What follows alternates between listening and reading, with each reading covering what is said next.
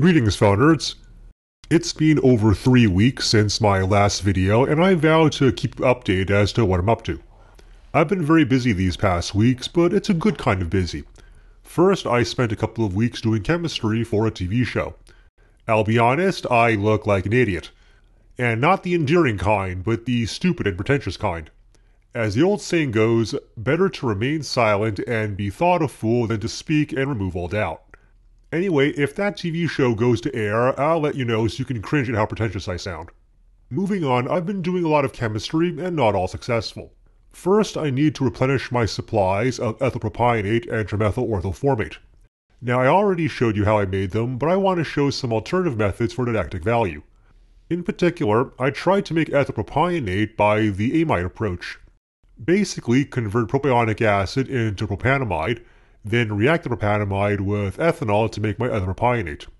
In theory, this should give higher yield because the ammonia product is very volatile compared to water. It should boil out and thus drive the reaction forward as it's lost. So I tried making propanamide by reacting urea and propionic acid, and that seemed to work somewhat. I had a lot of condenser clogging problems due to ammonium carbonate solidification, but that was to be expected. Once I had the propanamide, I added ethanol directly, refluxed, and tried to distill off the ethyl propionate product, but there was none. I probably need an alkaline catalyst. So I added some sodium hydroxide and tried that, but that didn't work either. I'll be honest, I was very reckless and haphazard in my approach, and I didn't bother purifying the propanamide before I added the ethanol. But it appears you actually need to put in the work and properly purify the reagents as you make them. I want to see if this process was better, easier, or faster than the molecular sieve approach I showed last year. It is not. If the molecular sieve approach does everything, requires very little effort and actual work, and still gives awesome yield, then there really is no point in wasting time on other methods. So after spending a week on it, I abandoned the project. We have more interesting things to do.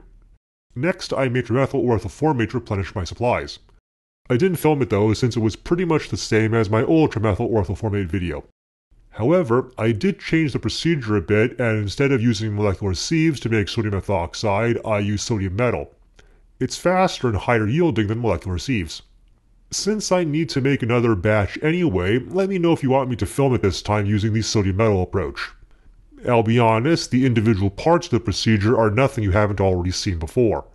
They're just being put together differently. So moving on to the main attraction, making alkali metals. You've already seen me spend a long time making alkyl halides and then performing Grignard reactions to make medium and heavy alcohols. These are catalysts to making alkali metals by the magnesium reduction method. The advantage of using catalysts is that they should work under mild conditions and you don't need to set things on fire. The amateur chemistry community was already very successful in making it work with potassium but not sodium.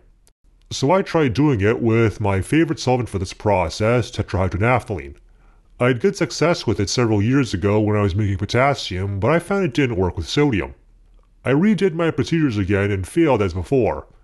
But this time I thought it was because my tetrahydronaphthalene was impure. It did have a yellow tinge, so to purify it I used sodium destruction. This is not something I had amateur access to during my initial experiments. Sodium destruction works with all kinds of inert solvents like ether, mineral oil, even triethylamine, so I thought it would work here. I refluxed the sodium, got tar that I presumed was the impurities, and then distilled. I used this purified tetrahydronaphthalene for further experiments, but I again failed.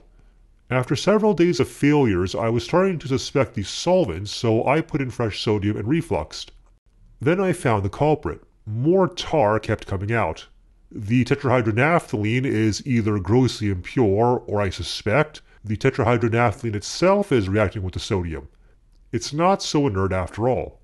Now the reaction seems to be extremely slow and produces only tiny amounts of tar even after several hours of refluxing. So for the most part tetrahydronaphthalene is considered inert. When working with a catalytic reaction, even a small amount of impurities or tar can destroy it. Whatever the case may be, persistent impurities or reactive tar formation, I can't use my tetrahydronaphthalene if I want to make sodium by the alcohol catalyzed magnesium approach. Any sodium that would be made would be destroyed again. I'll discuss this further, including why potassium seems to work once I finish my alkali metal research.